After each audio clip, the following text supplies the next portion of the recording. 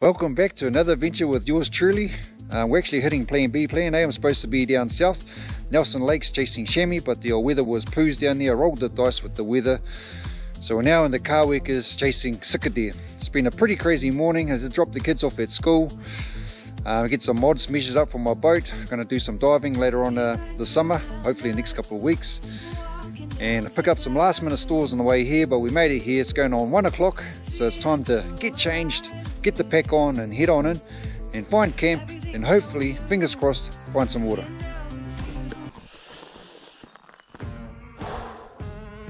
After a short grind along the trek, I finally got onto my trek up the hill. She's a little bit snow damaged and a little bit overgrown. She's a bit hard to find.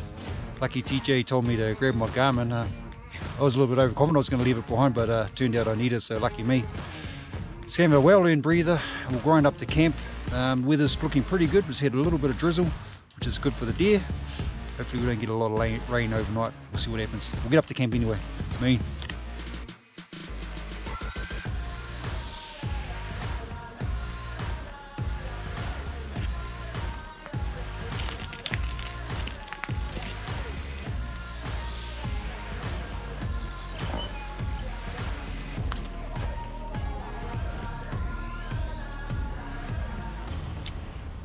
Just quickly put the fly up and check my gear underneath, just keep it dry in case it rains.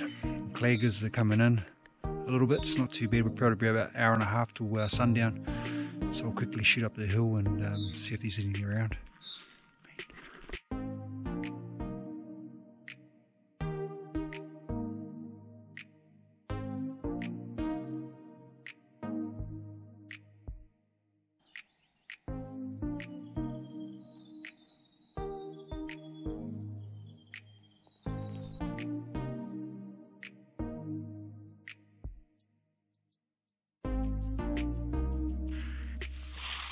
After a couple of hours of intense glassing, we've come up with nothing seen.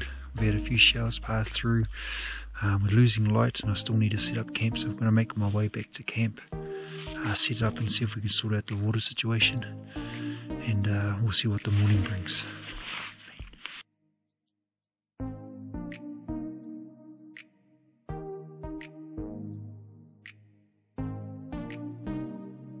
That was a slow grind down the hill. There was loose terrain, slippery, made it a slow going, but we made it back to camp safe and sound. I checked the water flow on the way down and it's flowing little to none, so it's a little bit of a concern. We'll get the pack off, set up camp, and we'll see what we can get out of it, and then that'll dictate what we have for dinner. Got over just a litre left, so there should be enough for tonight and tomorrow morning. And if we get some of that stream, that should hopefully see us through. We'll get the pack off.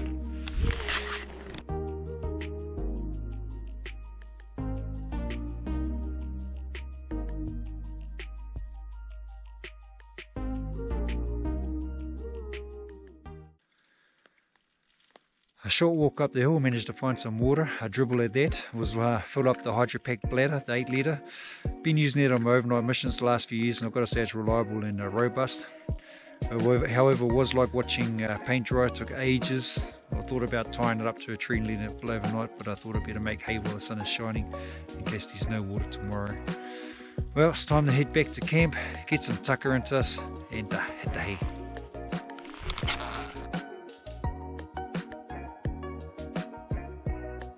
Back to camp, it's a good feeling.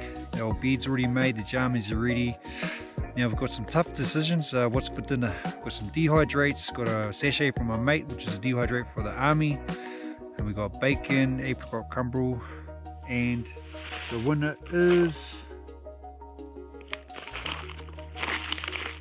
cooked breakfast. Nice and easy.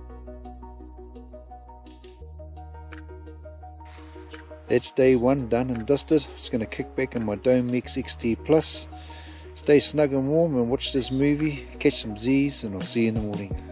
Mean. He's wrong. For the last 6 months. Morning team, just going on 4:30. Still feeling a little bit tired, but that's okay. I'll get up and have a coffee. That'll sort that out. There's a few deer walking around during the night. Heard them whistling at me. A little bit annoying, but some deer around, so that's cool. Not really surprising, that happened last time I was here as well.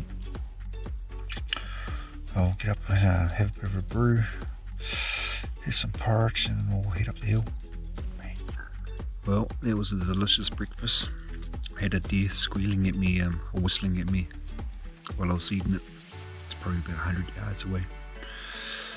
Well, just try and get this pack on and beat this daybreak, get up to the top, and hopefully, fingers crossed, we'll see some.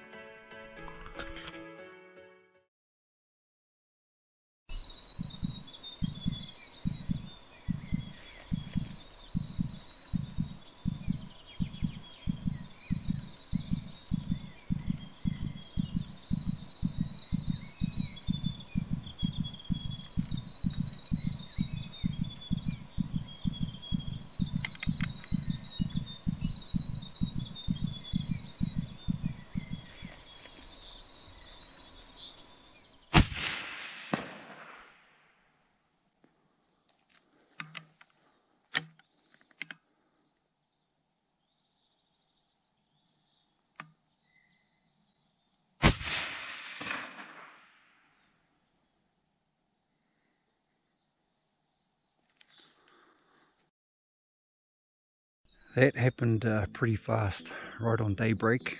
Wasn't even daybreak. I spotted one 270 yards up the hill. Ranged up, dialed up, tried to get the camera. I got the camera on it initially, but then had a camera malfunction because of the low light. It wasn't quite focusing. And with the history or my experience with Sika, you don't really have much of an opportunity, so I threw that camera out the window, jumped behind the gun, just flicked the old GoPro on and took the shot. The first one was walking off, a bit of a rush shot because we were still walking, it wasn't going to hold. So I had to crack it right on the edge, 50-50 whether I hit it. And then watched two others run around, run off. So I tracked one of them, and then it stopped, gave me an opportunity, so I sacked that one. So definitely one, possibly two. I can see the one up there, so that's pretty cool. Outstanding result. It's going to make a couple of phone calls, pack my gear, and we'll do mission recovery.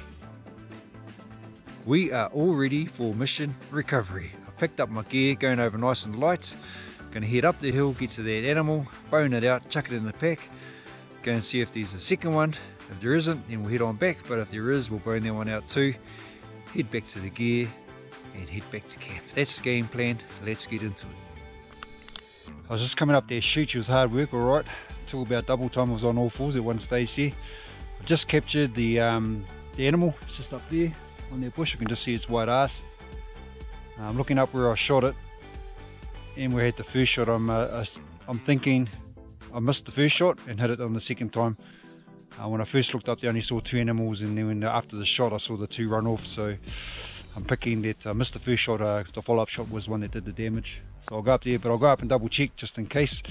But I'm 99% sure that's what happened. We'll get into it. That's the animal there. I've just taken a couple of selfies. It's going to quickly bone it out, get in the backpack, head back down the chute, head back to the blind, and head back to camp and indulge in some lunch.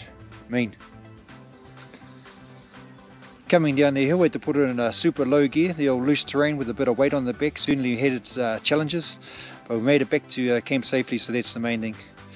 So the game plan is we'll get the meat hanging up in a tree somewhere cool hopefully, and we'll have a bit of lunch, and then we might go tidy up an old trek to another spot and get it ready for next time. And then we'll get back to camp and reassess the situation then. But at this stage I'm thinking steak and movie night. Well, after a bit of mahi, cut the track, tidied it up a bit, wasn't too bad to be fair. Just got out of my sweaty clothes and hung it on the clothesline. Got the boots off, got the slippers on, and just chilling out, enjoying this Coke. Got a bit of a shower at the moment, nothing much is going to eventuate it. Just going to chill out for a bit, watch a movie, and then start thinking about dinner. Well, menu.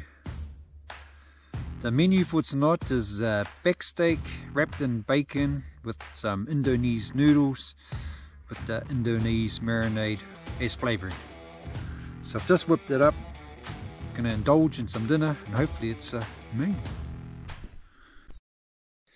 I'm halfway through my second movie. All my berry smoothie is all gone, indulged.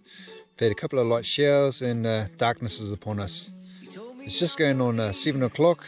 The temperature's dropped, so I'm going to jump into the sleeping bag, try and doze off, get some good Z's, wake up in the morning feeling charged, and pack up and head out of here. So see you in the morning. Morena, good morning. It's just going on 4:30.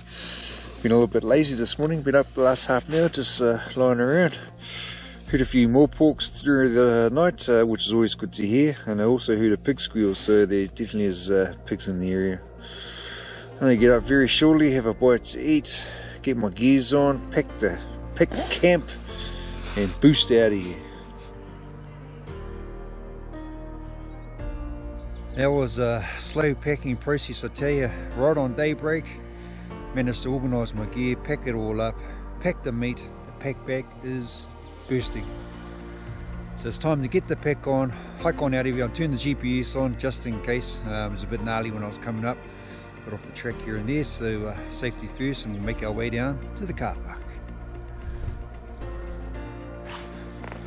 We finally made it back to the track. What a grind off that hill, I tell you. My track's a little bit overgrown and lacks a bit of maintenance, maybe a job for next time. Well, we've come to the end of another adventure. I certainly enjoyed it, I hope you did too.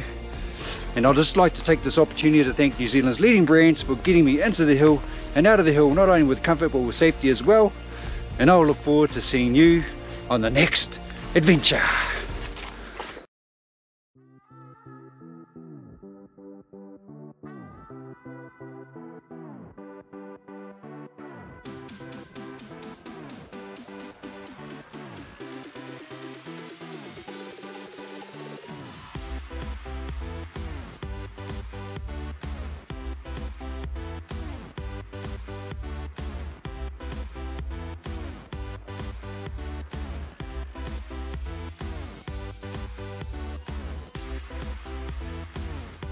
Not too sure about this meal. It's looking like last night's meal, like a dog's breakfast.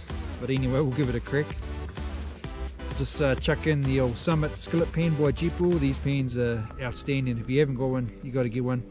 Come with your own spatula, and the shape of the spatula matches the side of the pan, so when you come around you get right to the edge. There you go. Made it back to the blind. I'm just going to pack my gear up and head on down to camp. I'm just packing my gear, and I've actually got a tip for you. As of late, I've been using the LED Lenser H7R, a really reliable, robust headlamp with an easy on-off button. So when you're packing it up in your pack, I would recommend using the transportation lock by simply holding the button down for 8 seconds. That'll utilise the transportation lock, and that'll save you getting a flat battery wherever you're going, because it's easy to turn on. And obviously to turn it off, you just hold the button down for about 10 seconds and it'll let you know when it's turned on again. I mean,